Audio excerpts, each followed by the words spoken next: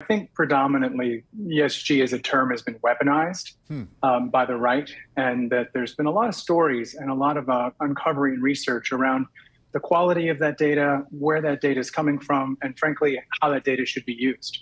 And from our clients' perspectives, that they're corporate decision-making tools. So we use SEE because it's an investor's perspective first. Stakeholders, environment, ethos are the way you think about those things. So that's like a screen for you?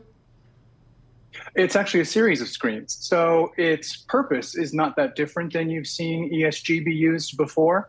The difference is that rather than being a business decision tool for companies to avoid ESG risks, ours is a process to uncover and label those companies so they can be aligned with investors' values.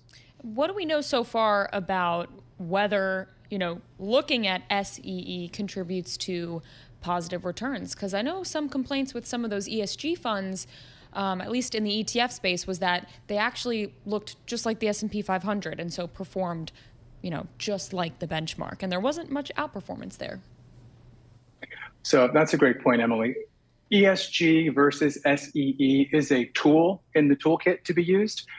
Neither one of those two things used in isolation will make up for bad portfolio management. You still have to be thoughtful. You're using it as a tool to narrow a list. You still have to be responsive. You still want to pick companies that are going to do well going into a falling rate environment. Just because it does well in ESG or SEE metrics doesn't mean you want to own it in all cycles. You still have to be good at stock selection. Mm-hmm.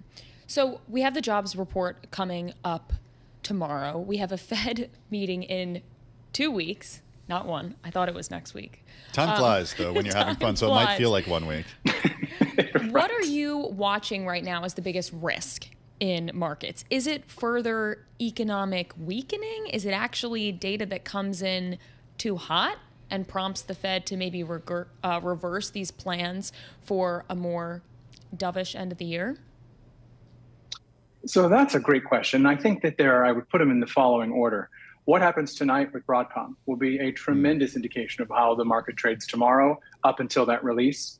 8:31, I think, is the time that thing drops. And you'll be able to tell right away whether or not it's going to be a 25 basis point or 50 basis point reduction. My view is that a 25 basis point reduction is best case scenario. 50 basis points to me is scary because it'll mean that they're seeing something that the broader economy hasn't necessarily priced in yet. Mm-hmm. And it'll make me a little more nervous about getting a little bit closer to the potential for recession. So Jason, 25 basis points. Yeah. Sorry, Tim, go ahead. I was going to say, what's the number that you see to know that it's going to be 25 basis points? I think if we come in at or around where the non-farm payroll number is expected, we should be fine. It's going to be a really big surprise one way or the other, or specifically, to the downside, that's going to cause them to do that 50 basis point drop.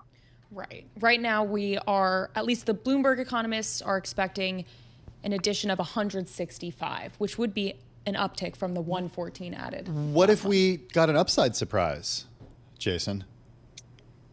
So that's actually not something the market's pricing into the September cut. I think that if you saw an upside surprise, you might see a change in the beige book language as it relates to, but I still think you're going to get a 25 basis point cut. I think Chairman Powell's remarks and Jackson Hole made it that there's not wiggle room there. Like they're really something really dramatic would have to happen, and I just don't see it in the cards.